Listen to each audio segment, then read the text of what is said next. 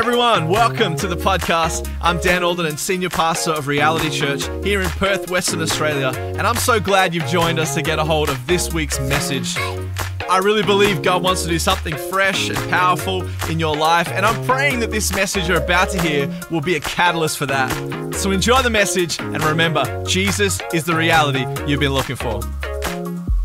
Okay, look, this is a message that I have struggled with, but I do believe that it is what God wants to speak to us, and it is practical, and it hurts because God's been dealing with me from the onset. Well, He's been trying to deal with me for many years, but from the onset of Christmas, the year just gone, the beginning of this year, that's where His finger was on the pulse, and it was do or die. You know, you obey me, or your health is going to really suffer. And because we're talking about health today, we're talking about healthy bodies, and for obvious reasons, we want to live a long life. We want quality of life. We want to live a long life for various reasons. We want to see our children's children. We want to leave a legacy to them. So there's so many reasons why we want to avoid being unhealthy and becoming ill and unable to help our family members or our children or our children's children. So that's the whole idea of living a healthy life, basically. We want to be around to enjoy our children, our grandchildren. And some of you may already know that I've been on a bit of a health journey, and it's been pretty intense, from the very start of the year. And God didn't just challenge me on my health, but in so many other areas. And He reminded me of a dream that I had a few years before. And this dream keeps popping up in my mind. And that dream was, you've got 3 plastic spoons and 1 metal one. 1 real one. And it spoke to me that I was eating three unhealthy choices to the 1 healthy choice, and I was getting away with it. But if you're at my age or older, you start to realize that when you get to a certain age, you can't get away with that anymore. You can get away with it when you're young, but as you get older, it starts to catch up on you. Amen? And I'm not talking junk food like Macca's and chicken treat or Kentucky Fried Chicken. That's not the junk that I was eating. It was cakes, biscuits. He's forfeiting his cake today. Cheese platters, dips, soft cheeses, antipasto. Too much. And, He spoke 1 word to me, and that was management. And that was at the beginning of the year. The word management was just so in my peripheral. And it was right in front of me, and He was requiring me to make some major changes. Now, I've tried to make changes. I've made many changes. Well, but that cozy bed, I keep going back into it. Amen? So managing our health. I love this quote. We need to take care of our body. It's the only place we have to live. That summarizes it, doesn't it? So what is management? So management basically is a problem-solving process. It is organizing, planning, directing things. For me, it's basically putting things that are out of order in my life back into order, taking a hold of those things. So I'm going to talk about weight today. Disclaimer. At the beginning of the year, I was 14 kilos heavier than I am right now. Now, that might be not so much if you're a tall person, because you can hide everything. But when you're short, like 5 foot, there's nowhere for that to hide. It's there. It's there for the world to see. You can't hide it. And this is the problem. It's not just the weight. It was the fact that I have high blood pressure issues and high cholesterol, and it was amplifying those issues to the point where I could barely function, be dizzy all the time, even on my medication. It just wasn't working. So God was challenging me to get my health in order, stop overeating, and stop eating all the wrong things. And, you know, like I said, I've been down this road a few times, but he wanted me to apply some discipline. And it's not easy, right? It's not easy. 1 Corinthians 6:19-20 says, "Do you not know that your bodies are the temple of the Holy Spirit who is in you, whom you have received from God? You are not your own. You were bought at a price. Therefore, honor God with your bodies." Now, if you look up the Hebrew word there for bodies, it's a word called soma, and it means your physical body, not just your spirit man, but your physical body as well. So I want to look at a few keys today that help us to bring things into order in our lives. And these are the things that I have been challenged with and that God has been working on me. Amen? Being disciplined, key one. And I love this quote: "Success is the sum of small efforts repeated day in and day out." It's just doing it day in and day out. That's the hard part, right? To start eating healthy on a consistent basis is not easy. And, you know, I still fall for the chocolate. I'm not going to lie. Someone offers me chocolate, especially if it's rum and raisin. Where's Cynthia? I know her habits. Where's that rum and raisin chocolate, Cynthia? You know, I would be hiding it at the back of the freezer and my kids would still find it and say, "Mum, we know." And, you know, it'd be okay if it was just one block. But when it's 5, wow. Yeah. So our body's a temple, you know, and it's a dwelling place of the Holy Spirit. And if we are unfit, how on earth are we going to achieve anything in this world for God, let alone just do daily life? Amen? Now, obviously, some health issues are not our making, and Jesus came as a healer. You know, in Acts 10:38 it says, "God anointed Jesus of Nazareth with the Holy Spirit and with power, who went about doing good and healing all that were oppressed of the devil." So he spent more time on earth doing the miracle, showing that miracle of healing to people more than any other miracle. So we're aware of that. We were aware of that God is in the business of healing. And so we understand that sicknesses, diseases, and ailments originated in the fall of man and are the work of the enemy. You know, you read about Job and all the disasters and the sicknesses that came upon him. The devil came to sift him. It was all the work of the enemy. But there is a place where we are our worst enemy and we're shooting ourselves in the foot. And that's exactly what I was doing with my life. That's the cold, hard fact. Especially if he heals us. I don't even count how many times I've stood up here and said, "I've been healed of high blood pressure," but then gone back into my lifestyle and the whole thing has come back around the mountain again. So there's a place where we need to take responsibility. Amen? Anyway, I started walking, and I've been down that road for a while, but never in a disciplined way until the beginning. Like I said, the beginning of this year, I started to jog.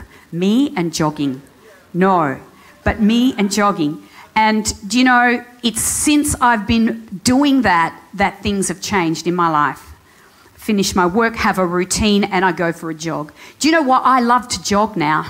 I actually love to jog. And I think Robert and Vicky caught me jogging one day at the park. That was embarrassing. You know, because back then I was still... it's embarrassing, you know, you sound like the dogs that are being walked down the park because you're so unfit and you're breathing like an elephant. And but anyway, I'm past that to the point where I love to go for a jog, and I never thought I'd see the day when hear the day I'd say that. Amen? And I haven't arrived, I'm saying that. I'm still working on things. I still have to fight some bad habits. But, you know, I have more energy than I've had since I was a child. And when I was in Japan, I was going up those mountains like I was Rocky Balboa. My kids were saying, "We can't keep up with you, Mum." And they're supposed to be the fit, young, healthy ones. Amen. I need the Rocky music playing right now. Key 2, changing our mindsets. You know, I love this quote. Food is an important part of a balanced diet.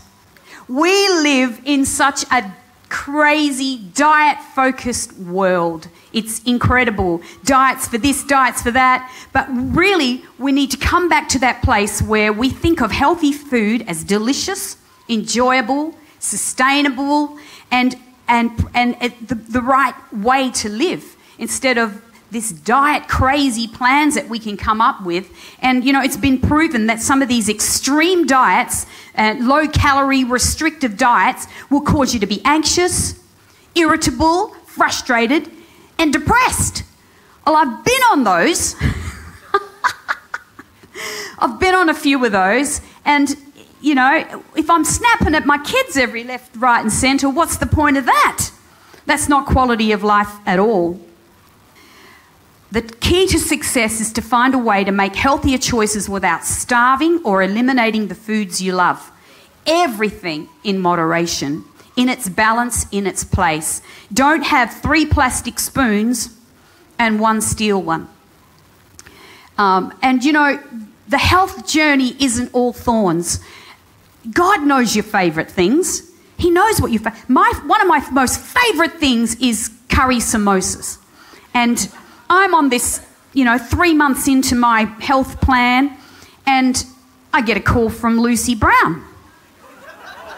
Are you here, Lucy? Amen. She'll testify to this testimony. And she goes, Tania, I was making samosas, homemade ones, and the Holy Spirit spoke to me and said, Tania loves samosas. Make her some. And so she goes, do you like curry samosas? I said, I love curry samosas. Hallelujah. Do you know, God knows how to reward us when we're sticking to the plan. And he encouraged me so much. You know, she said, God must love you, Tania, that he's making you some curry samosas. And, you know, the funniest part about that story, that's not all that happened. There's a bit of a sideline. I had to rush down to Ellenbrook to pick up my curry samosas. And I had my GPS going. I didn't know where she was. And my GPS took me off the main drag and then around the block. I thought, oh, okay, we're nearly there. And then back onto the main drag. And I thought, that's weird. What's going on with this? I'm yelling at my GPS, like, stupid GPS. I'm in a hurry, I've got to get back to an art class, and this thing is taking me off the... So I picked up my samosas, thanked her, thanked the Lord, amen, got back into my car, and then back on that road. The GPS was doing the right thing, but I came to that place where I'd gone off the road, and there was a major car accident. And, you know, God directs our paths, even to pick up my curry samosas. How good is God? That devil's trying to rob me of my curry samosas. They're all gone now, by the way. He knows our favourite things. He's not telling us not to have them. He's telling us to be moderate. Amen? Okay, so there's a nasty word. I couldn't even bring myself to put it as a title today. So I'm just going to say it real quick. Gluttony. Gluttony, okay? What is it? It's simply being over-excessive with food or drink, being overfed, and the dictionary defines it as a glutton as one who is given habitually to greedy and voracious eating. That sounds like me. Yes. You know, we think of addictions as, you know, immediately we think of alcohol, we think of drugs, we think of, you know, cigarettes. But food and drinks and coffee and Coke, they can become obsessions just as much as any of those other things. Sugar has been known to be super addictive, and our world is filled with products that are highly enthused with sugar. So our stomachs can rule us, and our stomachs can be our God. In Philippians 3:19 it says, their end is destruction, their God is their belly, with minds set on earthly things. You know, the truth is, I could be a size 6 or 7 today and still have a problem with gluttony. It's not about what size you are. It's about the habit. It's about the mindset. You know, just because you have a high metabolism and it doesn't show does not mean we're exempt from that spirit of gluttony. Gluttony will cause us to be food-focused more than God-focused, more than people-focused. We won't care about what's going on around us. We'll eat more than is right to put on our plate. I'm talking to myself here, okay? So please don't get offended. You eat when you're not even hungry. You eat when you're not even hungry. And, do you know, we don't even know when we feel hungry because we're just going from one meal to the next meal to the next meal. That's the society we live in. So overeating any kind of food, good or bad, nutritious or junk, is still gluttony. And look, how many times that this word pops up in scriptures is actually really scary. Ezekiel 16:49, Sodom's sins were pride, gluttony, and laziness, while the poor and needy suffered outside the door. Proverbs 23:2, put a knife to your throat if you are a man or woman of great appetite. So gluttony may seem, it's hard stuff, straight in the heart. Gluttony may seem less of a transgression to all the others, but it's just mentioned too many times. And the problem is, this is the era we live in. We can't see that it's an issue, and I couldn't see it was an issue. It's a lifestyle that we are ingrained in our lives, and we need to get back to being producers instead of just consumers all the time. Self-control, key 3. You may have to fight a battle more than once to win it, and boy, do I know that. Self-control, if you can't control our appetite, how can we control anything else in our life? It starts with those small things. Proverbs 25:27, it's not good to eat too much honey. Well, I looked at that and thought, well, but honey's good for you. It's the best thing. It's medicinal. It's this. Not too much honey. You know, it's still got the sugar content. It's still going to cause problems. And then the scripture straight after that is a person without self-control is like a city with walls broken down. Well, amen, that's me. And because my dad has beekeepers come to the farm and they do canola honey, there's honey aplenty at my dad's property in big buckets like this, and every time I'd go there, I'd fill up my containers full of honey. Now, I'm not saying honey is a bad thing, I'm just saying excess, right? You get that. You know, growing up on the farm, it created a spirit of gluttony because we wouldn't be served our food on a plate. We would be given blank plates all around the table, all 6 of us, and the food would be put in the middle of the table, and there'd be casseroles, roast, veggies, piles. So we wouldn't just have 1 helping, we'd have 2. We could go back for 3. We could go back for 4 helpings if we wanted more gravy. We were gluttonous. And then came the sweets. Now, that might sound great to all of you. It was like Sizzlers before Sizzlers was even invented. My mum was a fantastic cook, and she loved to cook, and she loved to see us eat. She loved it. But you can see where the issue began, right? You can see it. And you know that feeling when you've overeaten and all you want to do is sleep. It's okay if it's Christmas Day or a wedding feast, those one-off occasions when it's a right thing, we got to get it into balance, amen? But if we mismanage our bodies, ultimately our health is going to be affected. Proverbs 23:21, for the heavy drinker and the glutton will come to poverty, and drowsiness or sleepiness will clothe a man with rags. And it's just interesting doing this study that there's such a common thread with gluttony, linking it with laziness, sleepiness, and poverty. Okay? And Psalm 78 gives us a glimpse of God's view regarding his people and their attitude towards food. This is the Israelites in the wilderness, and he had provided them manna, but then they started to crave meat and something more. And it says, but they continued to sin against him, rebelling in the wilderness and against the Most High. They willfully put God to the test by demanding the food they craved. So you know the story. God brings the wind and he brings the quail, and there's so much of that they eat themselves crazy. But it just highlights their rejection of God's provision of manna, because they wanted something more, they wanted something different, they wanted something better, and they were just driven by that. They complained, and they got what they asked for, only to vomit it up later. What's the point of that?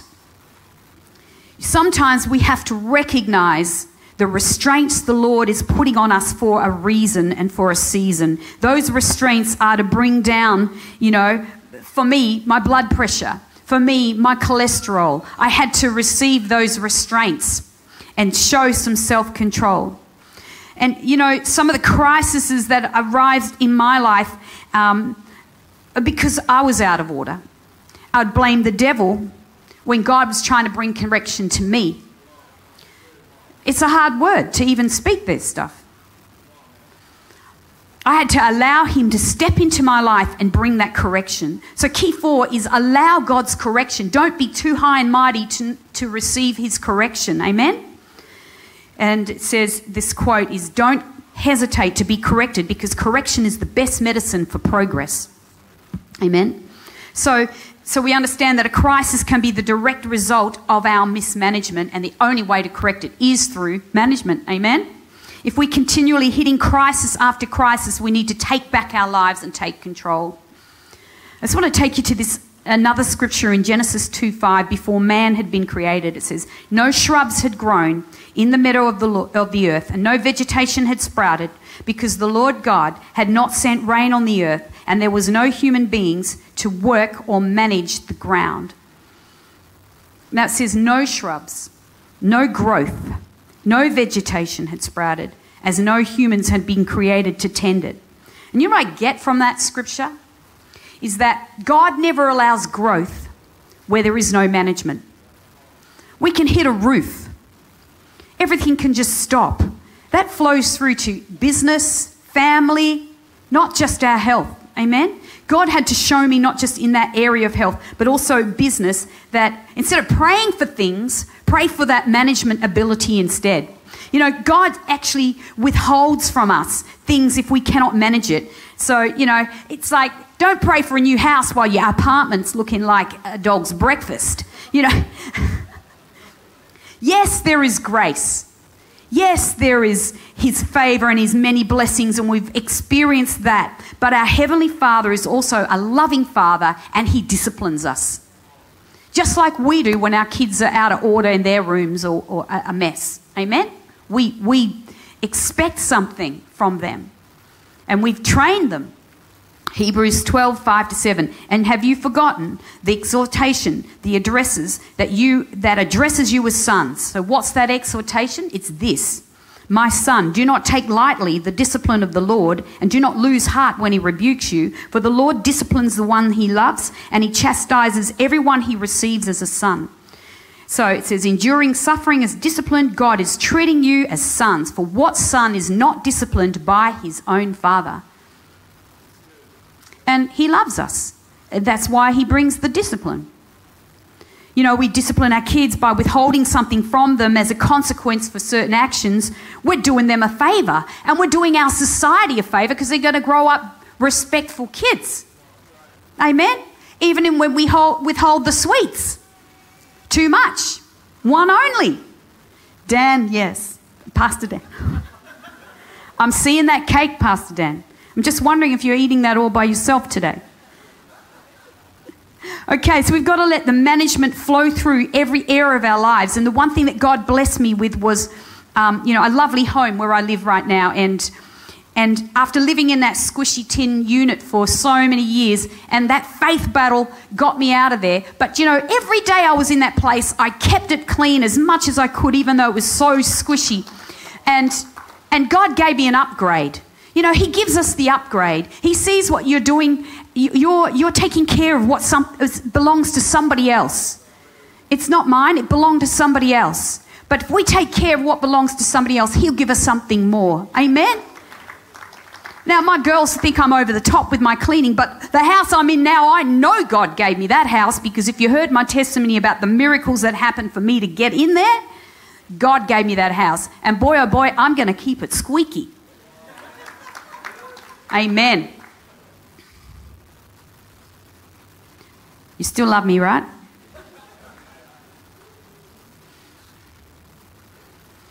So his upgrades come when we manage the things we have right now, our businesses, our health, our apartments, or what's in your hand now that you can manage right now. Just the simple things. Even if it's for children, taking care of the pets. cleaning out the food bowls, feeding the pets, cleaning out the trays, whatever it is. But I had to ask myself, what has he already told me to put in order? And, if you're feeling stationary right now, you've got to go back to what he previously told you. So God always gives you what you're already proven you can manage. And so if we mismanage our bodies, we'll lose it. It's the same thing for everything else. I can continually blame the devil for stuff that was my mismanagement, and God really challenged me to put certain things in order, even in my business. And I know this is crossing over from health, but I have to, as a testimony to what God has been doing in this walk, in this season for me. If I'm not organised and I run late putting up my holiday program, guess what? I don't have any students sitting on those seats. I learnt the hard way, manage it. Put that time in, put that effort in. Prep your holiday program way before the holidays begin. Amen? Number 5, taking responsibility. So God gives us responsibility. He gives us ears. He gave them when you were born, but that's okay. He gives us areas to manage, spheres to manage, and he's there to help us all the way. And it says, ask him. It says, if you lack wisdom, in James 1:5, it says, if you lack wisdom, ask God, and he'll give you generously without rebuke. He won't treat you like an idiot. He's happy to give you a plan. He's happy to show you the way of what you need, how to start your walk, your plan. Okay, key 6. It's kind of contradictory to what Pastor Brooke preached last week, which was rest. This is hard work. We have moments to rest, but we have moments where we need to work hard. It's like going to the gym. If we put our effort into what we're doing for our boss, he's going to love us because we're putting 100% effort in, and it's like a workout. Amen? And I can't go to the gym if my house is a wreck, because if I get to the gym and my house is a mess, what's the point of that? But I'm at the gym when I'm pushing that vacuum cleaner around and I'm wax on, wax off. I'd be like Karate Kid. The point is, it is a workout to do your house, to keep it in order. Amen? Save your money. Cancel your gym membership. Oh, someone just whispered heresy. Okay. Obviously, if you work in an office, you're going to need some little bit of gym, Kirk.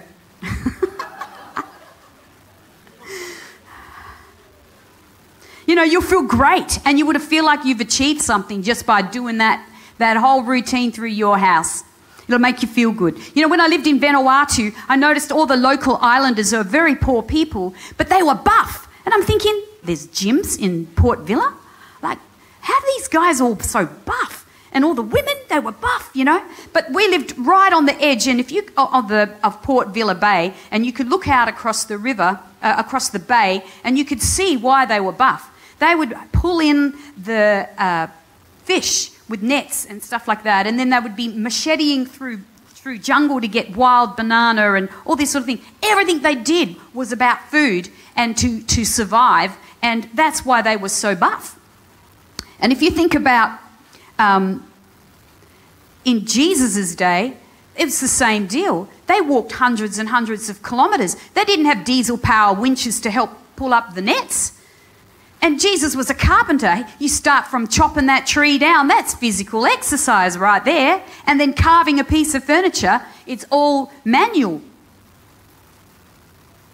Okay, so how we conduct ourselves in front of our children is so important. Eli the priest had 2 rebellious sons, and God speaks to him through the prophet and says to Eli, why do you scorn my sacrifice and offering, and why do you honour your sons more than me by fattening yourselves on the choice parts of every offering made by my people Israel? So Eli is warned about the fact that they were consuming most of the sacrifice that had been roasted. And so the prophet's trying to bring that hard line, and even Samuel as a young prophet brings another word. So he's warned even twice or 3 times about this. But then after that, the ark gets taken and his sons are killed, And he's sitting on a bench when the prophet comes to tell him that the ark has been taken, and he falls backwards and breaks his neck and dies. And it says he was a heavy, weighty man. You know, our children are watching our food habits, and they follow. And they if we conduct ourselves that way, they will follow. So Eli was in fault. You know, he didn't model a good eating pattern, and he failed dismally in the task. Okay, key 7, fasting. I love this one. Jesus lived a lifestyle of fasting, and fasting is not only of spiritual benefit, but it's also it's physically beneficial. You know, you notice all the health gurus now of this day and age that don't even know God, they've cottoned on to the benefits of fasting. Amen? And some of this stuff I didn't even know until I started this research, that fasting brings on the process of autophagy. And what autophagy is the body's way of cleaning out damaged cells in order to regenerate newer, healthier cells. So fasting gives our bodies time to cleanse and to reset, plus all our spiritual benefits of drawing close to the Lord. It promotes healthy blood sugar levels. It enhances heart health by improving blood pressure and cholesterol levels. Yay. Boosts brain function and prevents neurodegenerative disorders like Alzheimer's and Parkinson's. These are proven facts. And the most outstanding thing I find is that scientists have show that the body uses most of its energy to break down the food we eat. So when we stop eating and our body goes into autophagy, guess what it's doing? It's concentrate on healing. That's what it's doing.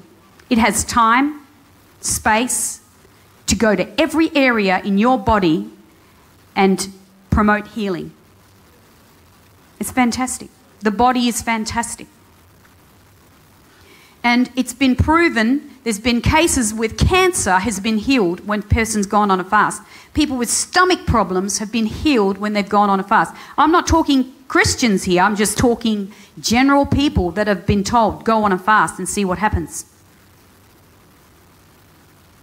You know, what I find interesting is the original first sin, the original sin in the Garden of Eden had to do with being tempted by food that was specifically they were told not to eat.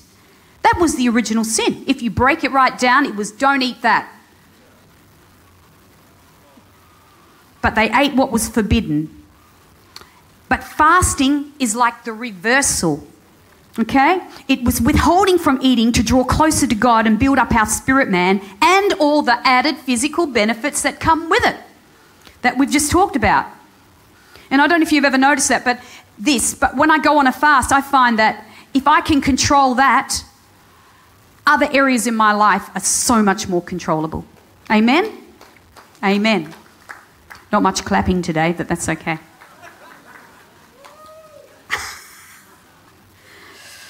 Rent-A-Crowd didn't turn up. Oh, just keep the money. What does God consider a true fast? As us as Christians, it's not just the act of fasting, it's the act of our heart. It says this in Isaiah 58, 7 and 8. Is it not to share your bread with the hungry while you're fasting?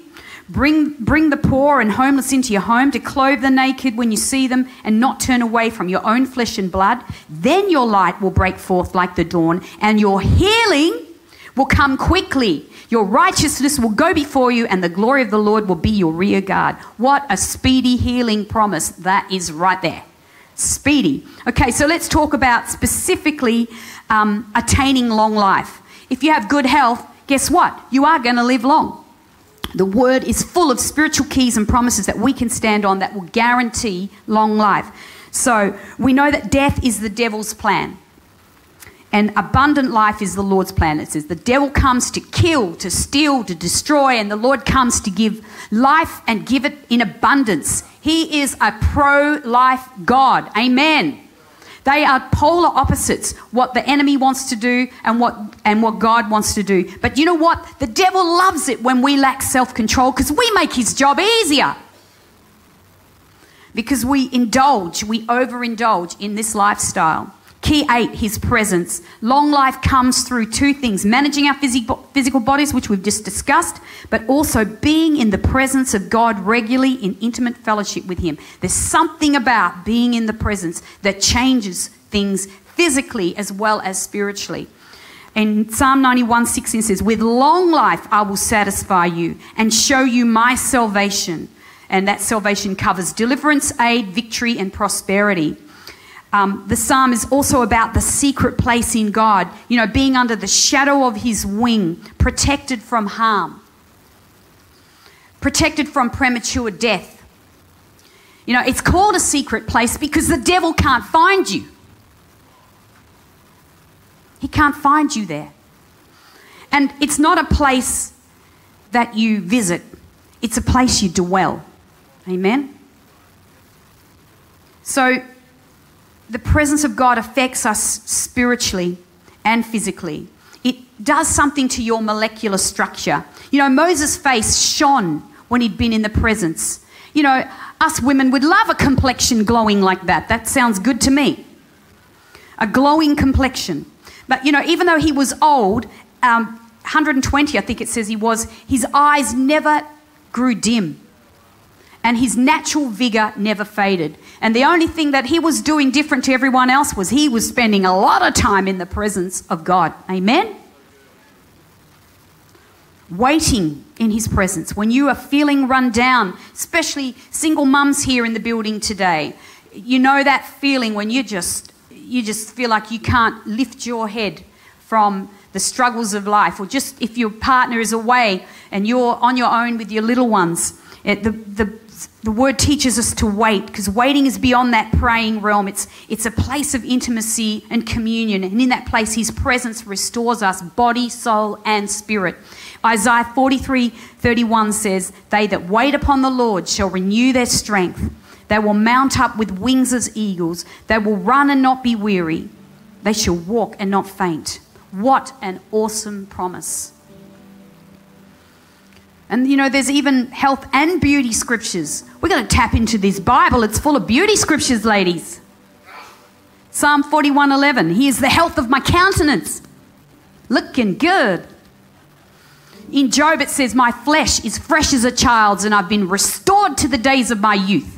Pray that one over your life. Amen. Speak to your stem cells. Do you know we have power in our words? We can speak to our stem cells and tell them to regenerate. Amen.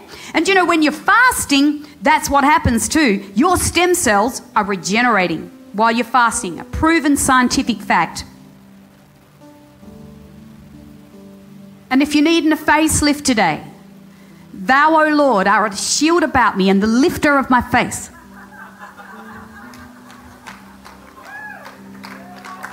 Hallelujah. Sarah, Abraham's wife, I always found this very fascinating, that a king and a pharaoh, when they saw her, they wanted her. She was beautiful. She was 65 years of age. We're missing something. Few scriptures. Apply that. Amen. So like I was saying, words have power. It says in Proverbs 16:24, talks about pleasant words bringing healing to us. Pleasant words are a honeycomb, sweet to the soul and healing to the bones.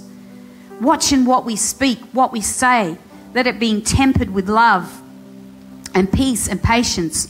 Proverbs 16:22 talks about not losing sight of the words of wisdom you have been taught. It says, keep them within your heart, for they are life to those who find them and health to the whole body. I just want to finish with this one. And there's many, many more. But honouring our parents for long life, it's a commandment that comes with a powerful promise.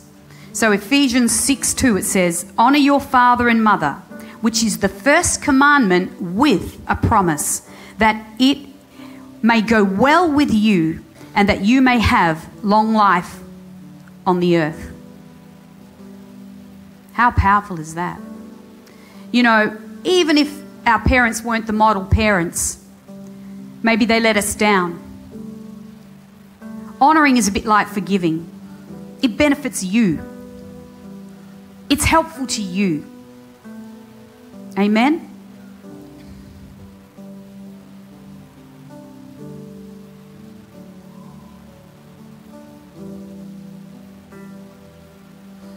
Now, I really hope this speaks to you today, and that it's a turning point,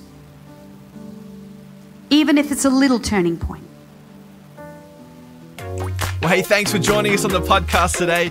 We trust that God is doing something incredible in your life. And if you'd like to find out more about Reality Church, or you want to find out more about having a relationship with God, head over to our website, myreality.church, and you can find out everything there. If you're in Perth, we would love to meet you, so come join us at a service on a Sunday. You can find all the details at our website, myreality.church. We hope to see you soon.